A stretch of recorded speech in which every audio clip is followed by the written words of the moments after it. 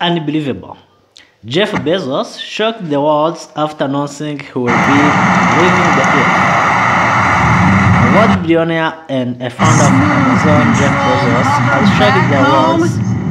His latest decision, the founder of the giant company, has announced that he will be leaving the Earth next month. Origin's New Shepard passenger rocket. To go into the space using his spaceship. Trying to take up to 6 space tourists for short anti-gravity crew to fly into the space experiences using at the Kármán line. That's the boundary between Earth's rocket ship, which is made by its atmosphere and outer space. Byatunguye benshi ntibyumvikana ukuntu umukire Jeff Bezos watunguye isi akavuga yuko mu minsi iri imbere agiye gusiga isi akerekeza ahandi hantu. Umugwizatunga Jeff Bezos akaba ari nawe washinze sosiyete ya Amazon yatunguye abantu benshi, atungura isi avuga ko yafashe umwanzuro ko agiye gusiga kampani ye gihangange yashinzwe, hanyuma akava ku isi muri uku kwezi gukurikira, hanyuma akerekeza mu kirere akoresheje icyogajuru cyangwa se ikigendajuru bakoze muri kampani ye kizamufasha kuzava ku isi yerekeza mu kirere cyangwa se muri space, akazaba ari muri kuru cyangwa se mu bantu ba mbere bazazamuka berekeje mu kirere ajyanye nabo. Bikaba bizakorwa n'icyogajuru bakoze muri kampani ye, tugiye kubavira imuzingo tukamenya icyo cyogajuru bakoze ni bwoko ki, kigamije iki, ese kizafasha abantu kugera mu kwezi koko cyangwa se kugera kuri Mars nk'uko babivuze, twese tukazaba tuzashobora kwerekezayo tukajya guturayo tugasiga corona. Byifashe bite, biteye bite? Tuguhaye ikaze gukomeza kubana na. Traditional rockets are a one-time only kind of deal, but New Shepard was designed with a vertical takeoff, vertical landing system that allows the company to reuse parts of the rocket with minimal refurbishment. Here's how it works. Abaye umuherwe wa mbere cyangwa se umukire wa mbere ugiye kuguruka akajya mu kirere. Urugendo rwe ruzaba ku itariki 27 z'ukwezi kwa karindwi 2021, akazaba abaye umuntu wa mbere ukoze ibintu by'igitangaza bitakozwe n'abandi bakire. Jeff Bezos akaba umukire n'umugwizatunga ku isi, akaba yigeretseho igisasu cyangwa se akaba afashe umwanzuro wo kuzashyira ubuzima bwe mu kaga ubwo azaba yerekeje mu kirere. Ese kujya mu kirere kwe bigamije iki? Ese byari bikwiye koko ko yasiga kampani ye ya Amazon akerekeza mu kirere? Mu minsi ishize amaze kuvuga yuko kampani ye ya Amazon amaze guhitamo umuntu uzasigara yiyoboye, akaba amusimbuye, akaba ari we manager wa ushinzwe imikorere n'ibikorwa bya kampani ye ya Amazon, we akazerekeza mu kirere nk'uko abyivugira.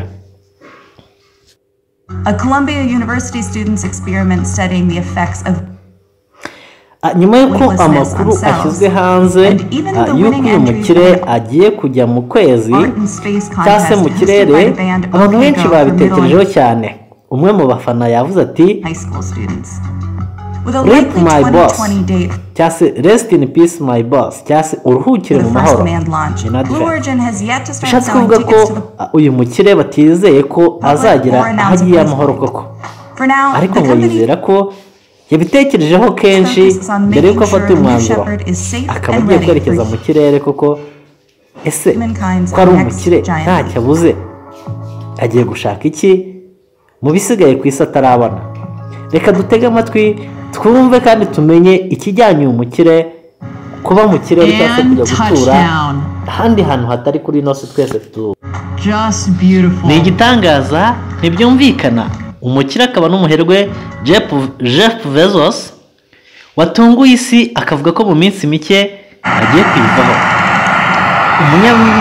Umunyamafaranga akaba umuherwe, akaba ari nawe washinze sosiyete ya Amazon, Jeff Bezos ubu ngubu yatunguye isi avuga ko mu minsi iri imbere yafashe icyemezo cy'uko agiye kuva ku isi akerekeza mu kirere mu kwezi gukurikiraho. ese uyu Jeff Bezos agiye he? This Ajyanwe is n'iki? Blue Origin's Agiye New gukora iki? Shepard passenger Tubahaye rocket. ikaze mwebwe mukomeje kudukurikira kuri chaîne yacu ya Isano TV News. It's designed to take up Tumenye to 6 ibyihishe space inyuma tours. by'uru rugendo rw'uyu mukire akaba n'umuherwe akaba ari n'uwa mbere ku isi mu bagwizatunga. That's the boundary between Earth's atmosphere and outer space.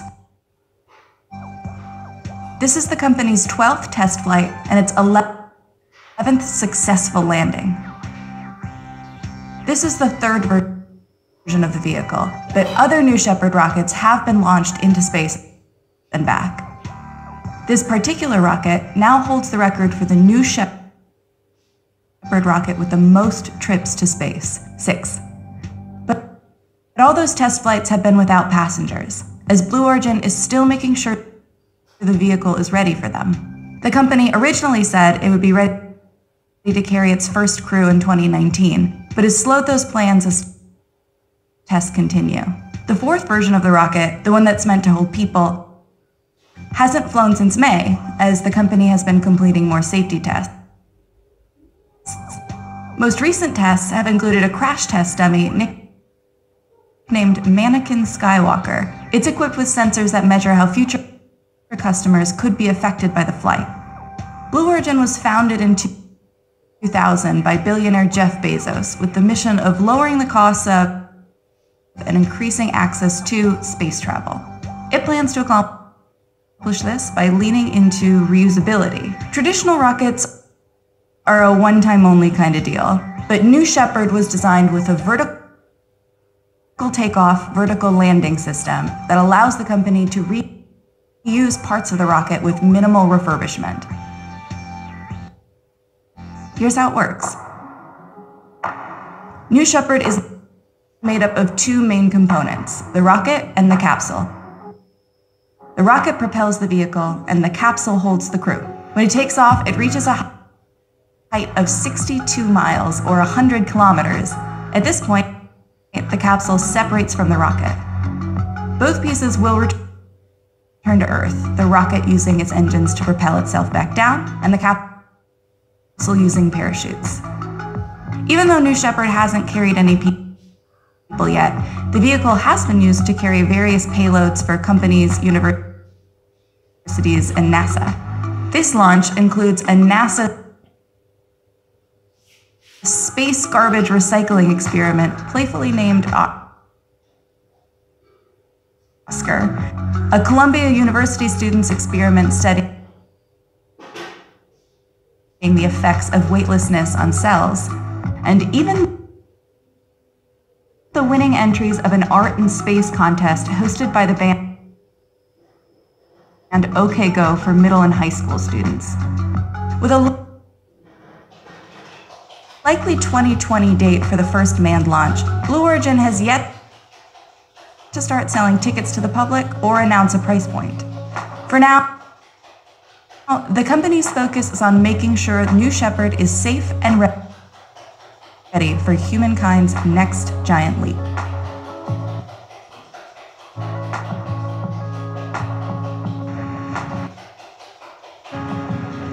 And touchdown. Just beautiful.